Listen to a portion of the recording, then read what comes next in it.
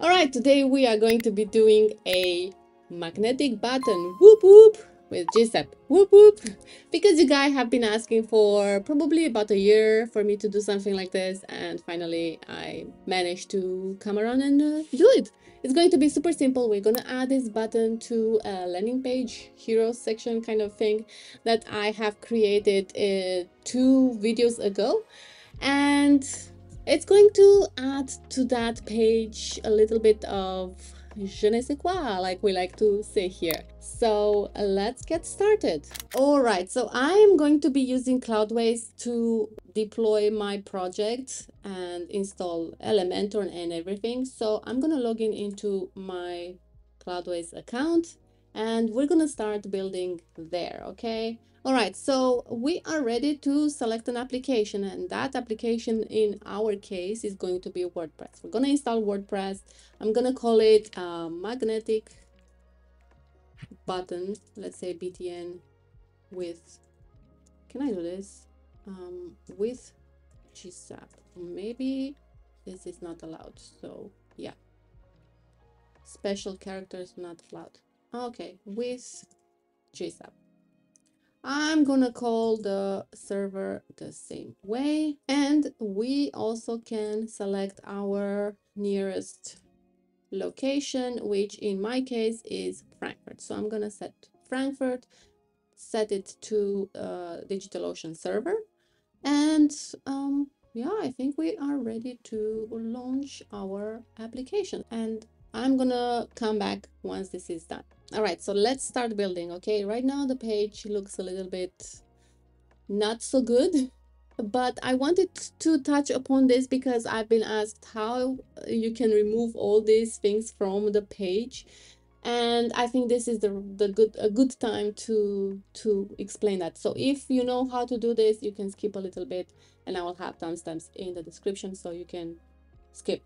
All right, so I'm gonna go to site settings, and we start first with the heading. So let's go to hello theme header. So this is the theme that I'm using, okay?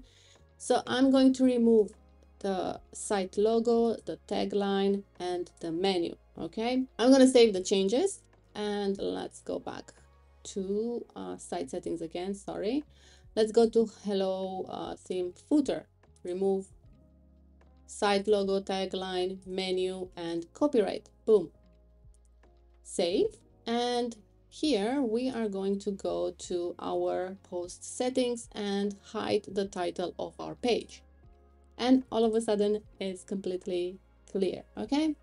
So let's go to our site settings again. Let's go to background, and I'm going to set a color for our background. I don't have global color set on this website, so I'm just going to go with black because this suits our design. Okay, so I'm gonna get out of here, and now we can bring in our landing page or hero experience, and then we can add our button. And I want to touch upon another thing here because someone has asked me how you can import templates into Elementor, and it's so easy. Again, if you know how to do this, please skip to the next part, but I will show this. Okay, all right, so you go here, yeah, on your page you can see this folder icon, yeah, and it says add template here. So you click on this,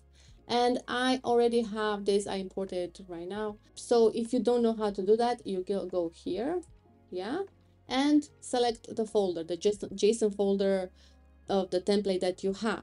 So that would be added to your thing. Okay, so I'm gonna add this in.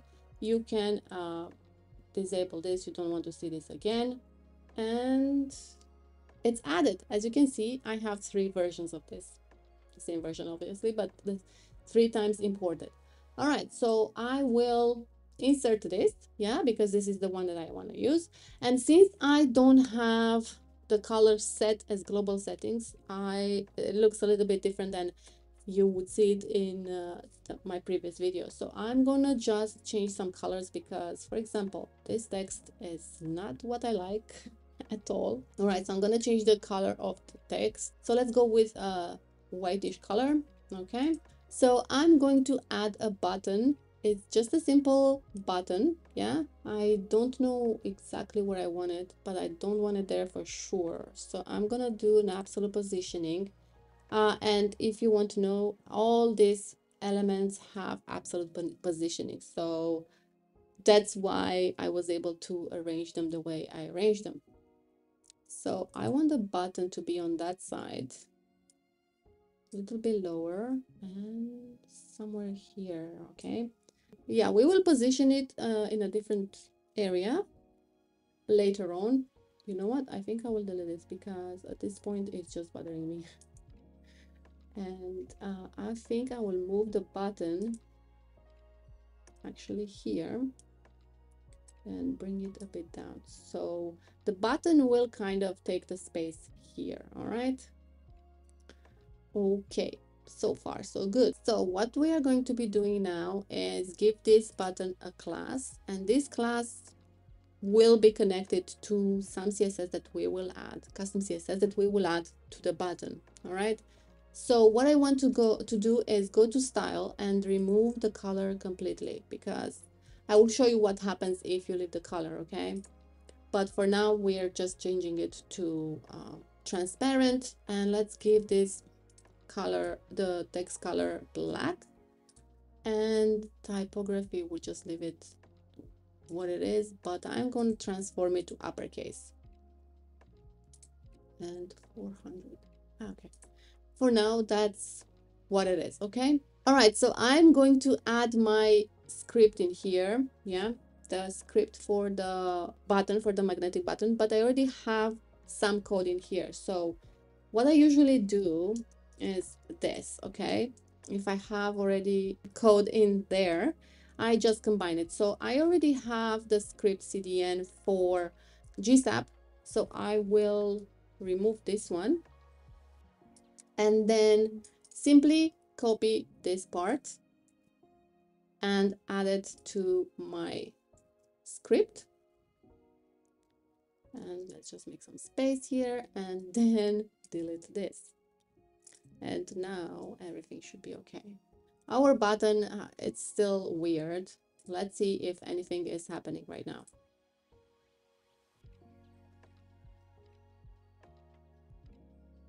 Yes, but you don't see it because the text, as you can see, if you grab it, it kind of moves, right? But you don't see it because the background is transparent and the absolute positioning is making it go over the video. What we're going to do now is basically go in our structure. Let's see where we have the button.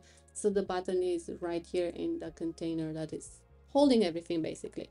So what we do now is add our CSS in here. Okay, all right, so let's go to advanced, let's go to custom CSS and drop it in here. This needs a dot, so let's publish this. All right, so let's go to style. Yeah, and now we have to change the position of the text because it's a little bit wonky here on the side. So if I click on this, it's going to go in the center. I think it's kind of off center. All right, so let's go have a look on our, as you can see, it's quite grabby, and this is what we want. So you might think, okay, that this button looks a little bit funky here. What's the point of it since we already have a form? But we can remove the form and we can just have the button be the button. Let me just change the color because it doesn't match the vibe. And what I will do is I'm going to go in my CSS and change the color here. So this is where you would change the background color of the button. So I could say, let's just say red. Okay, it kind of matches, yeah, but I don't necessarily like the text black. It doesn't, or maybe we could do a thinking. Let's go to the button and let's go to typography and let's make it thicker and maybe bigger. Let's say to REM, that's way too much. All right, so because we also want to change the text here, and we can say get 25, oops, 25% off. So yeah, I don't like the color. Maybe we can change the text color to white, or yeah, I think that's good. Yeah. Okay, the effect is not exactly the same for the text not changing color, but that's okay. So we can publish. Let me also change the color of this heading. Let's change the color because it's bugging me. And let me go back, copy and paste. Okay, let's publish. So let's have another look.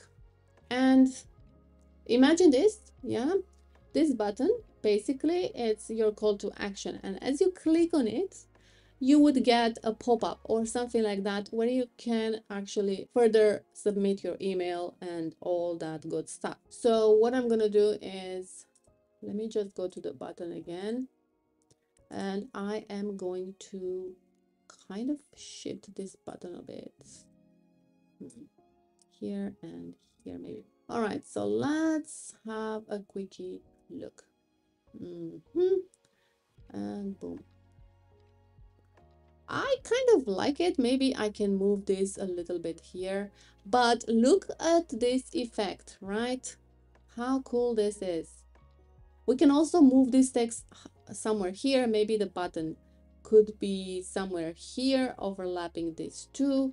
I mean, you can move it around, but the good and interesting thing is, of course, the button, right? I mean, you would not expect for this button to behave this way when hovered over. All right, so I'm back in my Cloudways back end, and I want to create a staging environment for this landing page, especially since I might want to update this button on a regular basis to have a different call to action, offer something else, right? And I don't want to have to deal with the live server and break things and things not work. So what I'm gonna do is create a staging environment for this. So I'm gonna go to applications right here, yeah? So if you hover over, it says applications installed on this server. So I'm gonna go here and I'm gonna choose my magnetic button application, okay? So let me go to staging management, and I'm going to launch the staging management application.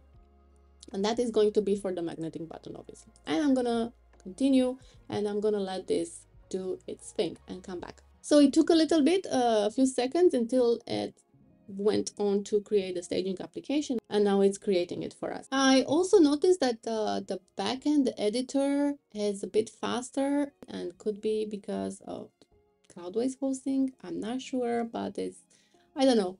Usually, you know, it has a little bit of a lag, and some things don't really work as fast as they should. Yeah, so I think Cloudways is kind of helping with that. I want to believe. All right, so the staging has been created for us. As you can see, we have the actual website that is live and the staging website. So let's go to the staging, and we can log in this application. So we can work on that staging part of the website, so we don't have to work on the live side to break things, as I said. So you would log in the staging website as you normally do, and you are given a set of credentials as well. So this is pretty good, and I like this. All right, so as you can see, we have push and pull for the staging process. We can copy data from staging to live and copy data from live to staging. So let's go to backup and restore. So you can do a backup on demand whenever you need to. So let me just go through the process to see how it is. Okay, so this is going to take a little bit, it seems like, and I'll come back. All right, I think it took a little bit over 30 seconds or so, and now it has created a backup. So if we have any issues, we can do a restore of our application whenever we need to, because we already have a backup. All right. So we can do backups on demand. For example, in 2 hours, I might want to do another backup and use that to restore my website. All right. So you can also have backups done automatically as you work on the project. So you can also set the backup frequency here. So this is very useful. Previous hosting providers that I've worked with, they only have daily backups. And if you want hourly, you have to pay through the nose. And that is quite hefty, I have to admit. So you can have an hourly backup, which is pretty good in my opinion. I've had issues. I've worked on a website all day and then something happened. I crashed it because I like to experiment with a lot of things. And then I had to back up with a backup from the day before. So that meant that all the work that I did all day was lost. I know, that is insane. So you can also have a backup retention, meaning you can keep the backup for up to 4 weeks if you want. So I will leave a link to Cloudways hosting in the description below in case you're interested to read a little bit more and in depth. And also I want to reiterate, I've said this before and I will say it again. 24/7 support is amazing, but 24/7 human support is even better. In a world where AI is taking the world, literally, I think we all appreciate, at least I appreciate, good human interaction. And you can simply, from your backend, from your dashboard in Cloudways, you can simply click on this tab here on the side and you can talk to a human being that will understand what you're saying in comparison to an AI bot. So I think this is great. And let me know if you had a good experience with their support, if you've used Cloudways or you had a bad experience with their support. So, all right, so we are back in the editor and I wanted to just go a little bit over the code. I'm not going to explain anything but this part here. So you just simply need to change this class here if you're going to change it. So this class corresponds to the buttons class. So let's go to advanced, and as you can see, I have added it here, right? So if you change it here, you have to change it in the code. Otherwise, it's not going to work, as you know, as I've always said, and I'll continue saying this. All right, because sometimes we might overlook these things. So that is it. That is everything and everything you need to do and nothing else. And as I said, if you want to change the color of the button, you can do it in the CSS code. Let me just go to CSS and you can do it from here. Yeah. I have added some extra code that I don't necessarily think we need here. We can add it in Elementor natively. I will clean up this code, but I just wanted to get this out to you so you can play around with it. So I will have this on the OWO website, the code, and you can get it from there. So yeah, in terms of Cloudways, if you are interested in getting reliable hosting, especially if you are going to be building a website that is animation filled and you have a lot of things going on, I think Cloudways could be an option for you. So I will leave a link to it in the description below if you want to check it out. And I hope this magnetic button will make your day.